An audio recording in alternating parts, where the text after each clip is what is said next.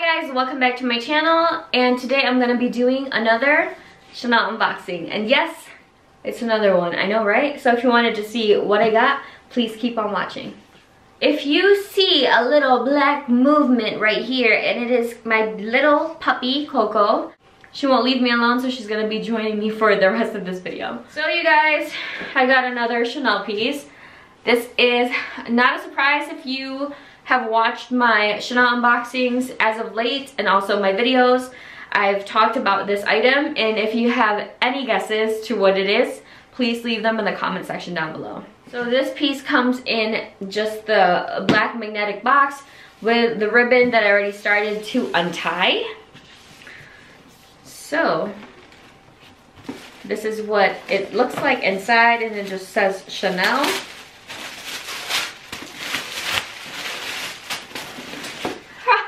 And this bag comes in this beautiful drawstring bag right here, and then inside of the box comes the care booklet and whatnot. And I picked this up from Saks Fifth Avenue here in Somerset Mall. So this item is my very beloved Gabrielle backpack, you guys. I can't believe I have this baby in my collection. Oh my gosh. I actually have not opened the box. I haven't seen this since at the store. So I picked this one up 2 days ago. The story behind this bag is my SA called me and she told me that all the Gabrielle bags are gonna be going up in price effective yesterday, actually, because I got this one 2 days ago. This bag retails for $3,000 here in the States, and it was gonna go up another $400 to $600.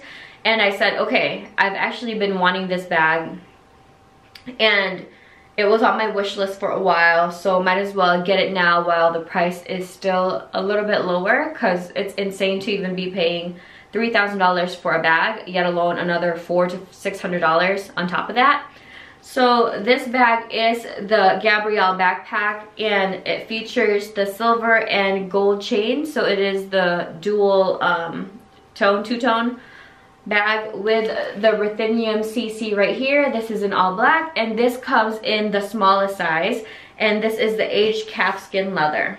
So for this bag, I actually had to return my Gucci Dionysus bag, the one that I unboxed, because honestly, ever since I unboxed it, you guys, I have yet to use it. So it was just sitting in my closet in its dust bag for 3 weeks, and I think it's pretty ridiculous for something so expensive to just sit there in your closet.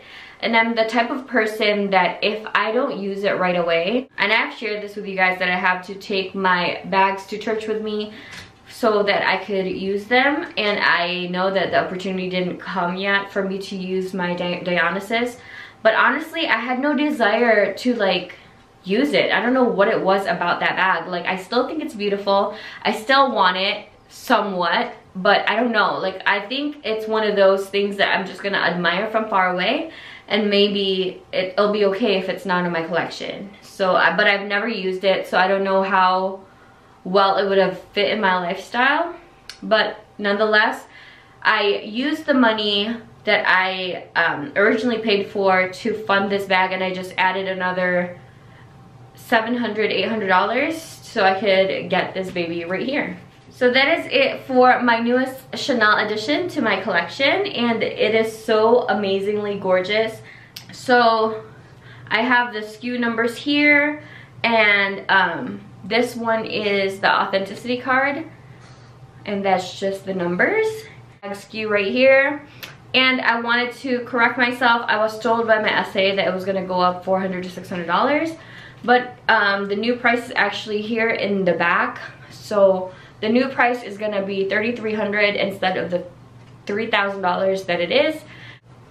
And I still think that $300 is a lot of money. Forgive my nose being red, you guys. I keep rubbing it because I keep getting like an itch right here on the side. I don't know what it is, but that is it for this.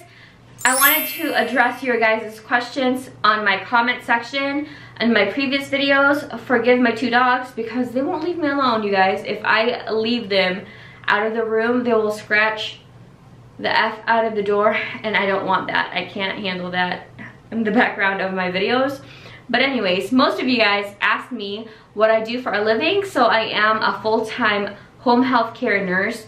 That means that I go visit my patients at their home and I do skilled visits with them. Also, what other questions did I get? How do I store my handbags? I actually have a cubicle that I got from Home Depot that I've had someone install for me. The other cubicles were installed by my husband and I have them just upright. I'm gonna be doing a separate video on how I store my bags. The question that came up is, how do I decide which handbag to use for the day or whenever I use a handbag or switch it out? Honestly, it depends on my mood that day, the occasion of where I'm going or the place. The weather also plays a big factor on whichever bag I use, and also the style that I'm going for. So those are the factors that I consider when I'm choosing my handbag. Also, shout out to my dear friend leeleeLV here on YouTube. She tagged me to do a tag video of things I love about myself or something to that nature. I watched her video, and if you're not subscribed to her, I will leave her in the description box below. Hey girl, thank you so much for tagging me. I will be doing that video very soon. I've mentioned in my entire handbag collection, I don't know which one, if I was selling bags, I think it was my Louis Vuitton one. If I was to sell bags or consider selling them, where do I sell them and why would I sell them?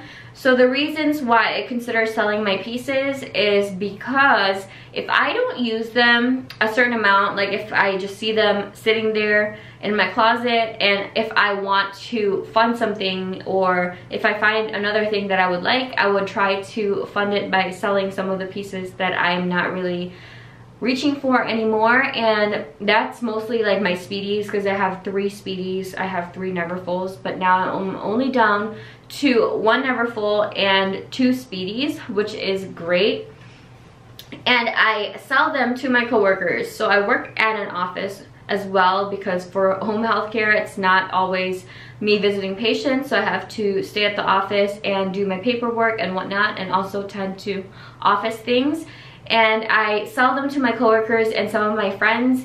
And yeah, that's the platform that I use to sell my bags. Also, I would love to sell them to eBay or like Fashionphile. I've sold, I think, a couple of things to Fashionphile, but if I could get the money right there and then from my coworkers or my friends, why not? And if I could get it for a better price. So that is it for all the questions and also for my Chanel unboxing. If you have any more questions for me, please leave them in the comment section down below. I love talking to you guys. I love seeing your comments and our interactions down below. And also, I appreciate each and every single one of you. Thank you so much for the continued support and for the growing channel. It warms my heart and it really brings a smile to my face. So thank you guys so much. I can't thank you enough. So as always, thank you so much for watching. I hope you subscribed if you haven't already, and I shall see you on my next one. Namaste.